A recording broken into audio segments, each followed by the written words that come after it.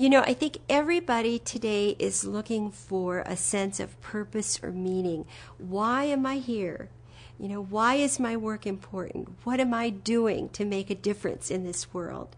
And so when I work with an organization, I walk around and I ask people, what is your work? And what almost everybody tells me is a job description or a job title. And what I want to say to all of you is that every single one of us is so much more than a job description or a job title. That's just the business aspect. The most important thing that you can think about when you think about what is your work is this. How is what you do every single day making somebody's life better? That is your very important work. And it doesn't matter what your job is. I work with Publix supermarkets, and they have a mantra that the founder, Mr. George of Publix, has used ever since the organization has been in existence. And it says, Publix will be a little better place or not quite as good because of you.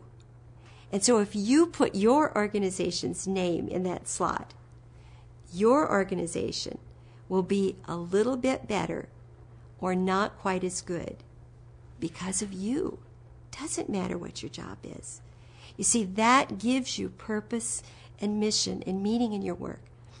I have a garbage collector friend who loves his job. And he said he doesn't think about how bad it smells and how messy it is and how hot he gets on those real awful summer days.